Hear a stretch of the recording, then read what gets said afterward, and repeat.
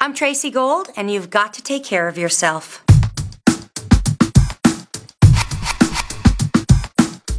My eating disorder began when I was 19, and it started innocently enough as a diet, which most of them do start that way. I always did try and hide it, and I hid it under baggy clothes and not showing my body, or telling people I'd already eaten, or getting food and not eating it. When I got sick, it became public against my will. I mean, when, you leave a hit TV show or put in a hospital, people know about it. In the beginning, when you get sick with an eating disorder, everyone's very concerned and they're right there helping you, but they get tired of that very quickly and they move on with their life and they're like, okay, get better already.